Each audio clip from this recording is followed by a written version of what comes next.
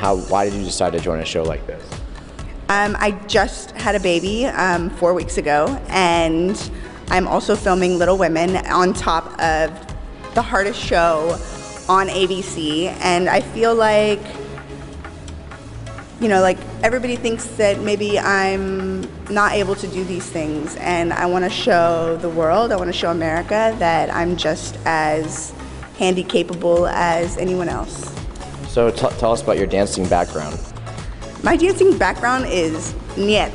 None, zilch. I do some booty moves, and that's about it. How are you feeling right now? It's super intimidating, especially when you are up against such amazing people that do have dance backgrounds and don't have any challenges. Like, one of the biggest challenges is my height as well. I mean, I was very scared that, like, his lower half was going to be in my face, and I'm glad that we worked beyond that. I'm glad we stepped out. That's a take. You haven't had any accidents yet, running into the wrong parts anywhere? There's definitely been accidents, but you'll have to tune in for those mistakes.